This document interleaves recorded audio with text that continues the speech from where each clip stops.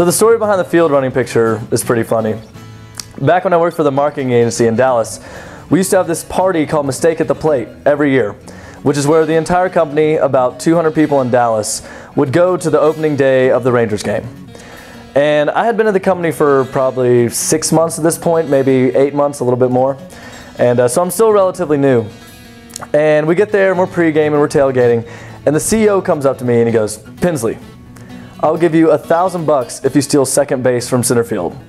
And I'll give you an extra $100 if you slide head first." And I remember him telling me this and I was like, I think this guy's serious.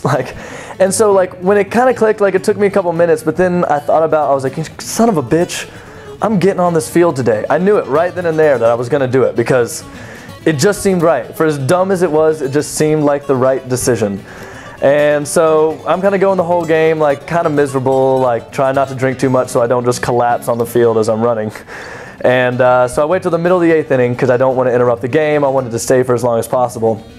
And I'm not even a Rangers fan, so I'm wearing a Nashville Predators t-shirt because I've never even been to a Rangers game before.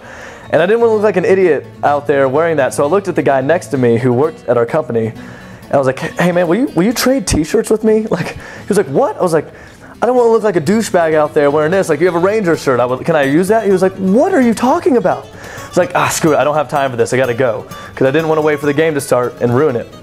So at that point, I just walked down to the front row of center field where our seats were.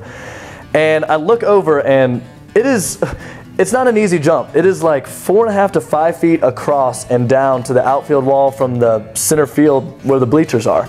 And down and between that, there's a 25-foot drop to concrete. And last year, a guy literally died trying to catch a foul ball. He fell over and died doing it. So it was really dangerous.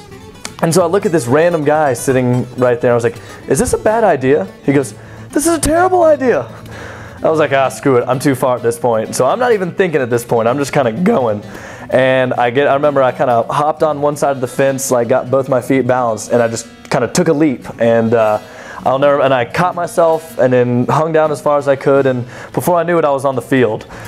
Worst case scenario, I'm fall down, break my ankle at the warning track, and then they just have to haul me off with security and I ruin everything.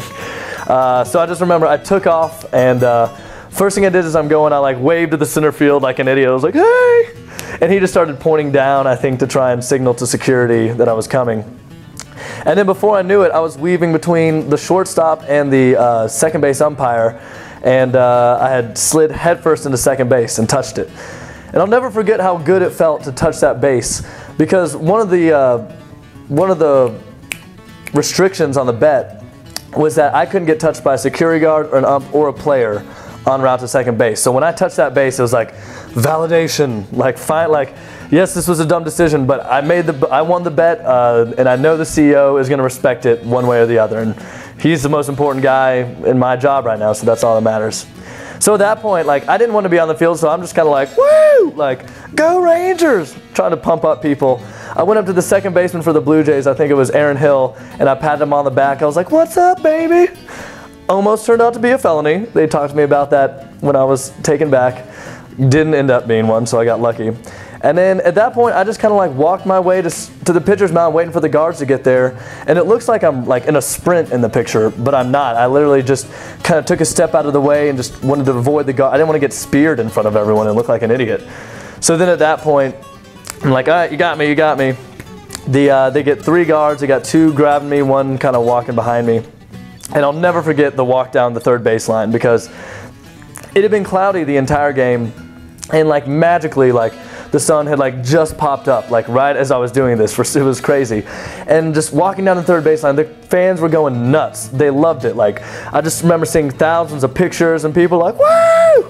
And it was just even though I'm restrained by 3 guards, realizing I'm probably going to jail, I'm this is the happiest moment of my life.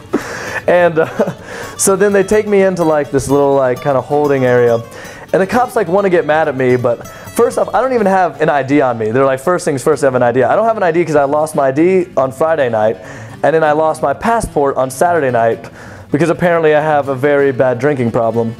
and can't keep up with anything. So I had to show them a long traffic citation that I got the other day to prove that I was 21. And so at this point, like, as mad as they want to be, they're just like, who is this guy? What the hell is wrong with him? And I'm like, yeah, whatever. So then they're talking about all the charges that are going to get pressed, and I'm like, I'll deal with it later, I guess. And so then they're taking me from the holding area to like baseball jail in the stadium. And I remember, this is Texas for you, en route to the jail, there's two guys with their shirts off and beers in their hand. They're like, holy shit, that's the guy. And they're like, we're the fucking man. And I was like, all right, guys. And they were trying to give me high fives. I was like, I'm handcuffed, can't do much about this. They're like, woo! So I was like, all right, I got fans now, this is cool. So then they take me down to the baseball jail. I'm kind of sitting there waiting. The Rangers were down 4-3 when I did it. And then it was the bottom of the ninth. I'm sitting there with two guards, and we hear the crowd just blow up. And apparently the Rangers had just won the game with a walk-off in the bottom of the ninth. It was amazing. And the two security guards looked at me, they were like, you son of a bitch. You made us miss the game, but I can't believe this worked out. And so it turns out that the CEO of my company knew the owner of the Rangers. It was Tom Hicks at the time, before Nolan Ryan took over. And he called him and was like, hey, that was my boy that ran out there. And he was like, man, that was awesome. Go get him out of there. So I ended up getting off scot-free. I'm sitting there in jail, and the head of new business and the CEO of my company come into the baseball jail while I'm sitting there in handcuffs like, hey, fellas. And so they end up talking to the guards like, guys, we made a bet with him, but we were totally kidding. We didn't think he would take us seriously. And I'm like, holy shit, I thought they were being serious. He seemed serious when he told me. And I'm kind of like freaking out a little bit about this time. Like, I'm about to just get berated for what he had to go through to get me out of this.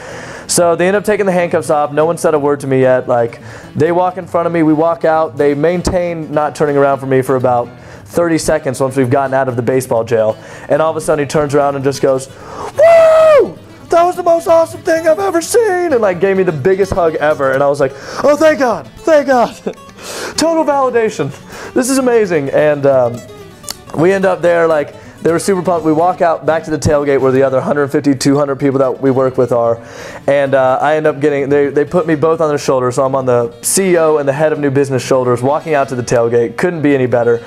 And then, like, out of nowhere, there's like this little, like, Irish midget guy, like, he was, I don't know where he came from, just came sprinting at us. And so I'm up on his shoulders trying to get to the tailgate, and he just jumps on us and knees the head of new business right in the balls. And the whole thing just collapses, and we all, like, tumble to the ground. It wasn't pretty. And from then, I just remember we got up, and I got hammered, had probably the greatest afternoon I've ever had in my life. And I'll never forget going to work the next day, about 4 hours late. Showed up about 11. And I got a standing ovation first off. And I remember people coming up to me and like, man, there are two people in this company that can't get fired, and you're one of them. And I was like, sweet. Best day of my life. But then a year later, I quit my job. So still, one of the best. I'll never forget that day. It was amazing.